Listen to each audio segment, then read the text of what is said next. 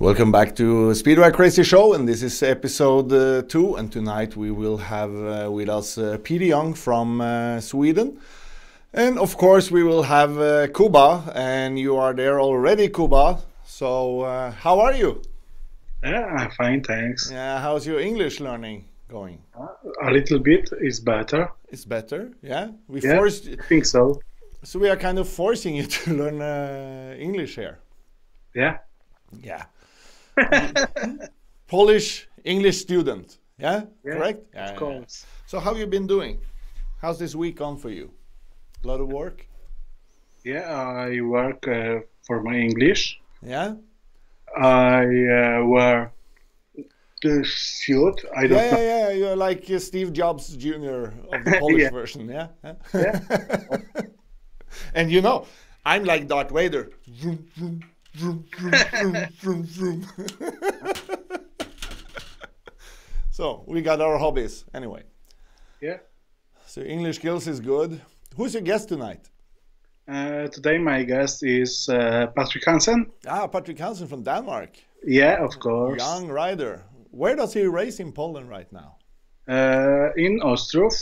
Cool. Ostrów Wielkopolski. It's not so far from... Wielkopolski. Yeah. Ostrów Wielkopolski. You know. Yeah. Yes. I know this club is quite good club and it's good. We had our Norwegian rider Rune Holta racing there for a while. So 2014 or 15. Yeah.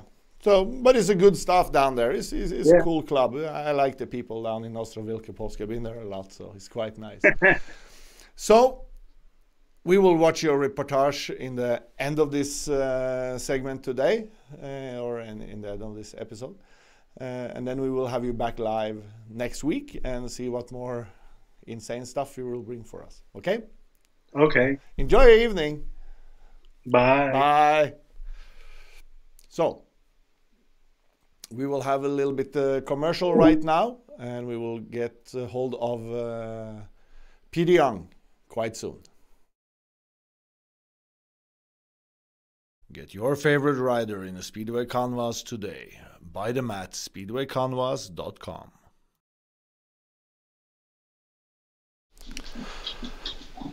And there we already have Peter Ljung with us somewhere inside this loop bubble. There we have you, guy. Hi, how are you? Hey, I'm good, buddy. Thanks. How are you? Maybe I should speak English like Swedish people do. Oh, you can't do it because you can't take Norway out of a Norwegian. Even listen to the cross-country skiers and you can tell where they are from after like one sentence. You can only go to our former Prime Minister of Norway, which is the General Secretary of NATO right now. I'm a little bit embarrassed by listening to his English pronunciations. Yeah, but he's a top politician, so he gets money for talking. Nice one. Well, as long as you understand what other people say, it's fine, I guess. Yeah. So, how's your season been? Like 2020 season, it was an upside down season. Everything happened in Poland for a change. Yeah. Yeah, it was unbelievable, and I guess that's the same for everyone. I mean, the season was really difficult for everyone, and we just tried the best we could with the circumstances as it was, but it wasn't a great one, and now I guess it wasn't a great one for any rider or any club actually, or the fans. So we just tried to put it behind us and look forward. Yeah. And you were a Speedway Grand Prix rider before. Is your dreams to go back to the Grand Prix? Well, you know, it's I guess the dream is always going to be there in a way, but then together with that, I need to say that you got to be on the level, and I was a little bit short of the level when I was there, and if I could just step my game up one step, then I would be able to perform there. But it's really tough, and it's a really high level, and you really need to be on your top game if you should have any say in it. So if I can take another step up, why not? If I can't, then I got nothing to do there.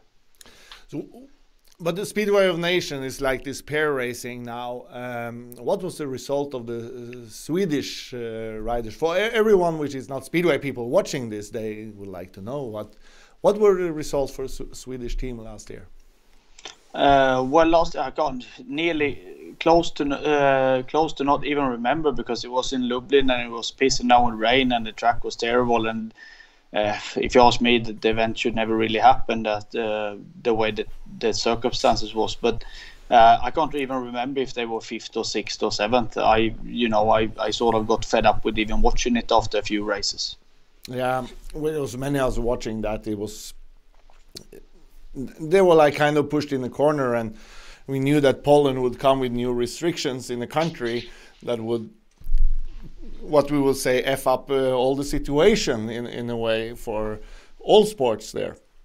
So for sure, and I know, of course, then you got to appreciate that they tried, and Poland was a really honorable thing they did to Speedway last year, and tried everything they could, and we could actually run a decent season there compared to nearly all other countries. I mean, Sweden, we did like 8 meetings plus the playoffs, but I mean, Poland really pulled through, and I think in the long run maybe saved the sports in Poland anyway. I mean, England didn't ride, Denmark didn't ride, Germany didn't ride. So I think in the end of the day that they did it is that's a really big thing, and I highly respect when the clubs managed to pull through last year. Yeah, and also I would think like Svemo in Sweden, they now see how much foreign riders means to the elite series in Sweden. Obviously, right. Of course, it was not the same at all, but even then, Sweden was like, I think, the only country more that even did any league. So I think they did the best they could with it, and we really appreciated that too. And I think even though we couldn't really have nearly any fans on the stadium, but it could have been shown on TV, and we had some great games on TV as well. So in the long run, I think it was 2 countries, in my opinion, that did good. Poland did best, 100%, and Sweden did what they could, and we sort of appreciate that too. But it was really tough. But I appreciate that Sweden even could do any meetings as the way the things were here. Yeah, but I agree with you also this with the Poland part, because I think they saved the Speedway last year. For sure. Yeah, for sure. They stepped up, and it was on the top level of government even, which helped this happen. For us. Yeah. I mean, it's the sport and any sports at all is it's not only about the athletes. It's about the fans and the sponsors and the interest and getting young kids involved. So future-wise, it's so important that sports, all the sports, football, whatever it is, Speedway, that they can keep going in some way, so people don't lose interest and sort of losing track of the sport. Yeah. We have many different stories to tell there, especially from Norway, where actually motorsport was banned in the 70s, So, and from one day to the other, the interest just disappeared, Speedway really doesn't exist here anymore. Exactly. Yeah, and so did a lot of the athletes. I mean, obviously, we know, like from Swedish point of view, I mean, Norway is huge and dominates in cross country skiing and so on, and that's the sports what probably kept on going back in that days, and that probably even shows now. What's going on in the long run, if you don't look after the sports, they disappear. Yeah, of course. It's a big issue, all this stuff now, with especially now with this corona issue and so on. Let's hope everyone will be well and we can race 2021 season. We are just waiting for that. It's growing inside out. What are you thinking about Speedway European Championship? The qualifications there will probably run this season, or maybe it will be seeding. We don't know yet, but what do you think about that?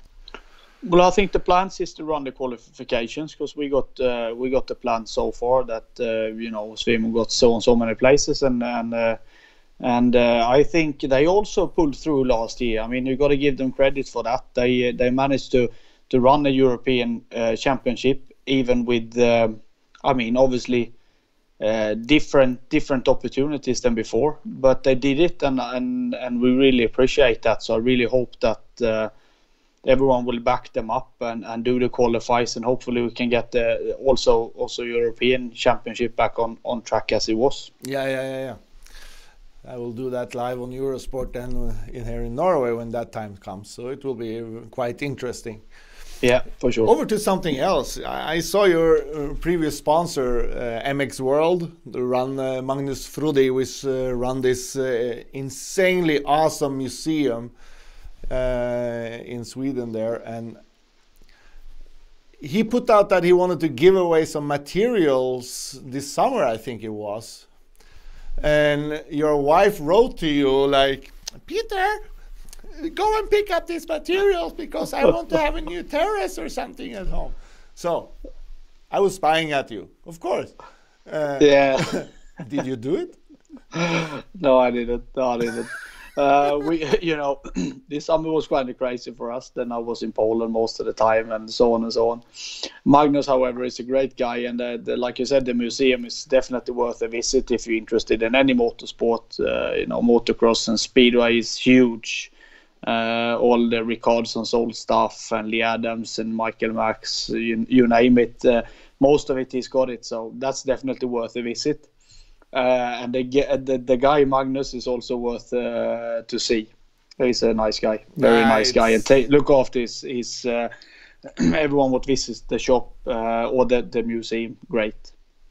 It looks quite nice. I haven't been at this museum, but when you see the pictures from there, I'm friend with Magnus on Facebook, and we had a chat now and then, but when you see the pictures from there, it's like insanely cool. It is. Just go there, Yeah, you can't really even give it back in pictures. It's I know it looks really great on pictures because I've obviously followed him on social media and MX World and that. But it's so nice to see. I mean, it's bikes back from, I can't even remember when, but it's bikes back from 40s. Yeah. And the world champions up to like nearly now.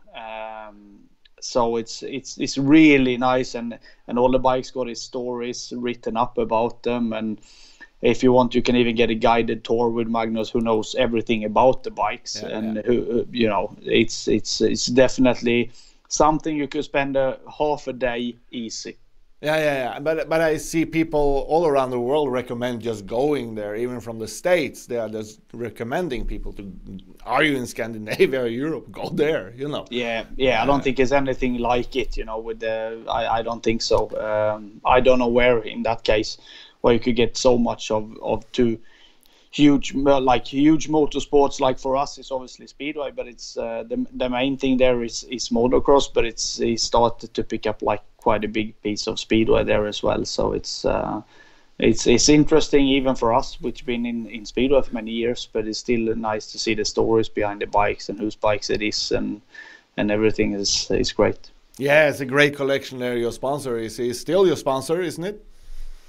Yeah, he is. I got to know him a few years ago when he started with the museum, more or less, when he started with the motocross things, and we got invited there to see that, and we spent like half a day and just listening to the stories behind the bikes and the world champions around like enduro and motocross and everything, and he's got like their bikes and their racing kit, helmets, goggles, like everything is there from the world championship they won and so on. It's one of a kind, that's for sure. It's when you go to Grand Prix in Målilla, then you got to go to Hultsfred and visit this museum for sure. Yeah, it's just up the road there.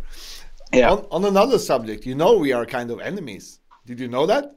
Yeah, because you're Norwegian and I'm Swedish, so it's always been the same. Yeah, we got the oil and you got the bananas, IKEA or something. Exactly, yeah. You're not even my friend on Facebook.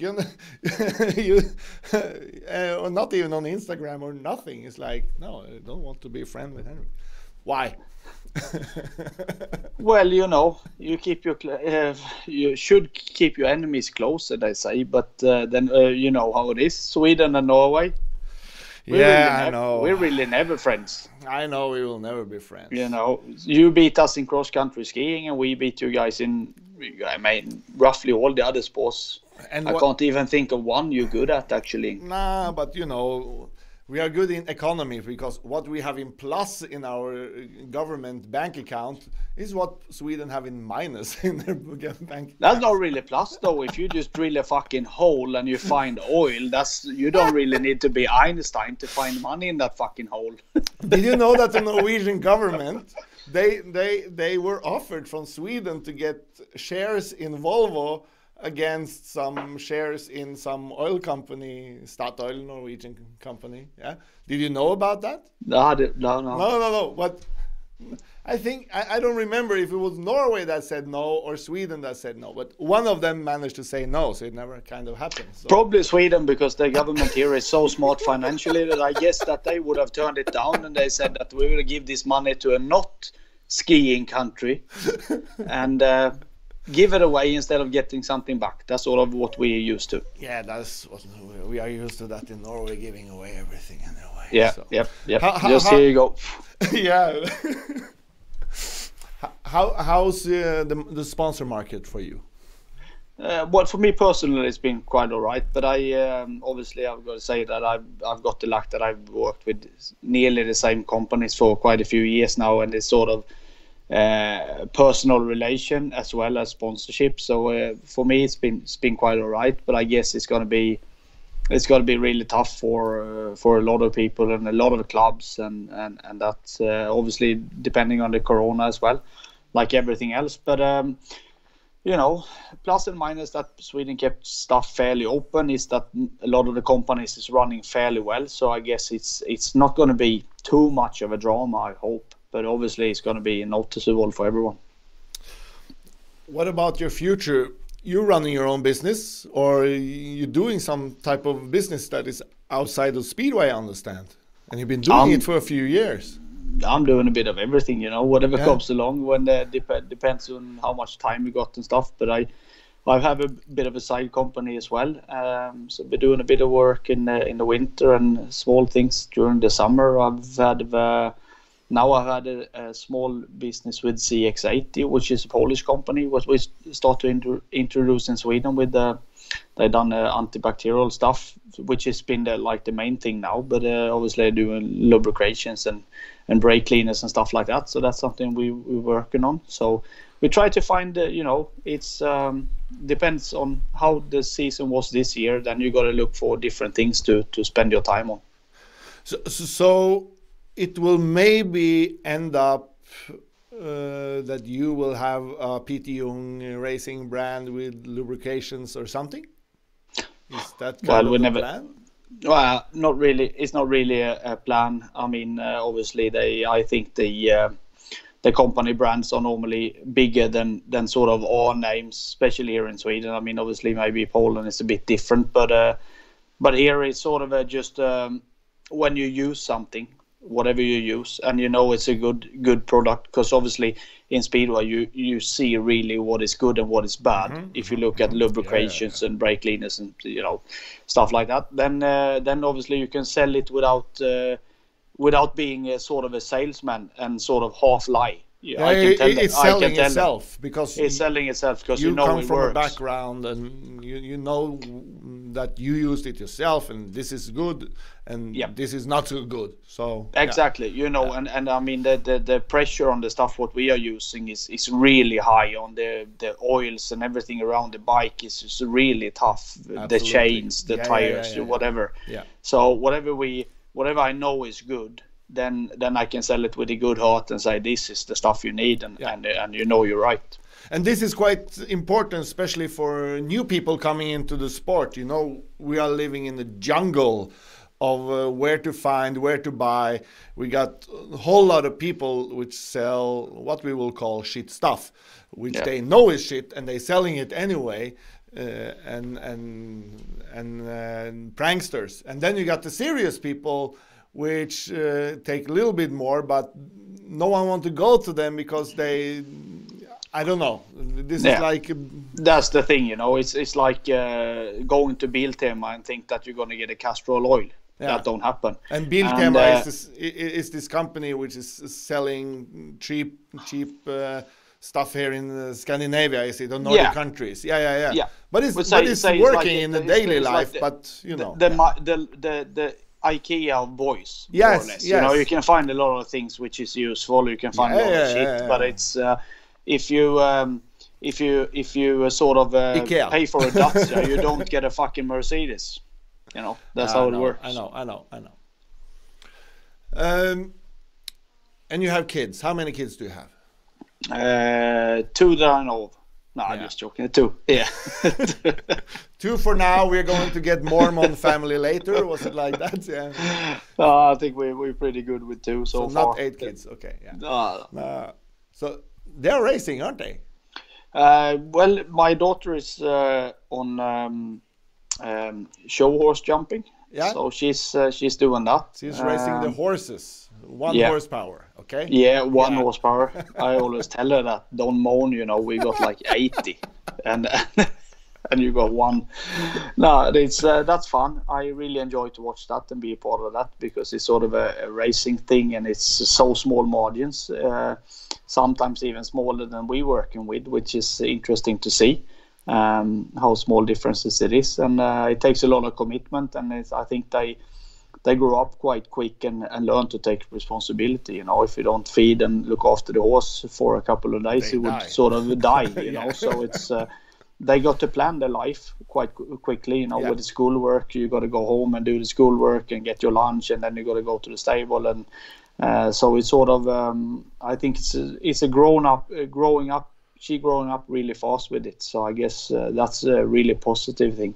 Yeah, I know quite a little bit about horses because I actually worked 9 years with horses in the one of the biggest stables in the Northern Europe, and it was in my hometown here in Norway. So cool. With so over 100 horses, but of course lots of girls. So when you are very young, that's when you like the girls, then you were there. So it started because of the girls, and then it ended up like a job, and you know.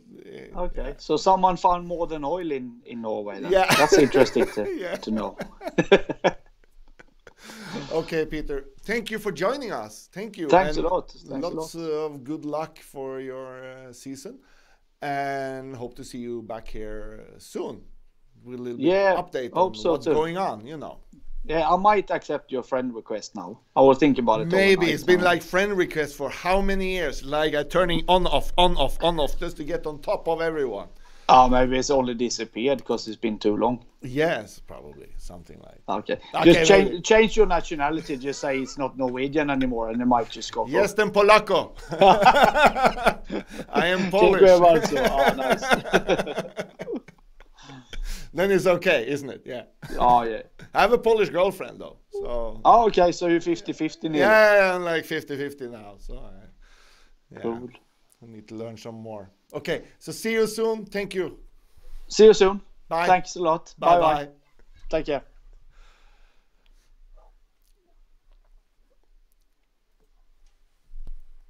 And that was Peter Ljung from Sweden, Swedish Speedway rider. Quite a good guy. Now we will become friends on Facebook too. That's quite good. Nice. Kuba have made a reportage for us, a very short one today, and here we go. Here we can see what he's been doing. My today guest is Patrick Hansen. Hello. Hey. How is life and how are the preparations for the new season going? Pretty good. Still going on pretty easy. Still a little time to start the season. We this moment just being able to training, running and cycling, and now when I came back here to Poland, there was also the option coming back to the gym, so that was pretty good. Soon we will be going back to Denmark and building the bikes, and then I guess it's season time. Okay, you have been living in Poland for some time. Was it difficult to adapt to a new country? Not that much, because the previous years I've been here a lot before or after a match. I've been staying with my mechanic, so I already knew the place quite well. So moving to Poland was just like a thing that had to happen sooner or later. And when it did happen, it was actually in the same time when COVID started. So I had a lot of time to, get settled. In Poland, especially in Ostrów, where from this season you will be a rider, you are a recognizable person. Have there been any funny situation because of this? No, I don't. I wouldn't say that. Maybe last week there was one guy who recognized me, but that's pretty much been everything. I mean, it's still the first season. I have to race there and do well, and maybe some people will know who I am. But it's not like being a big star or something. I can still go on the street and nobody knows who I am. So that's probably good enough. One thing bothers me the most. How did the idea, hey, I will learn Polish language, it's easy, come to your head? I wanted it like for quite a few years actually, because it's so useful here, because Speedway is such a big sport here in Poland, and I knew that, like I said, sooner or later I will have to live here. So I thought it could be pretty useful to know the language. And when I came here and lived here all the time, then, well, people don't talk so much English here, so you automatically get to listen and speak a lot. And then it just came slowly, like learning by doing. Okay, thank you for the short interview, and I wish you good luck and the Speedway track and only spectacular situation and as many points as possible. Thank you. And that's what we had for you guys today. And we will see you next Wednesday at 9 o'clock. This was Speedway Crazy Show. Bye.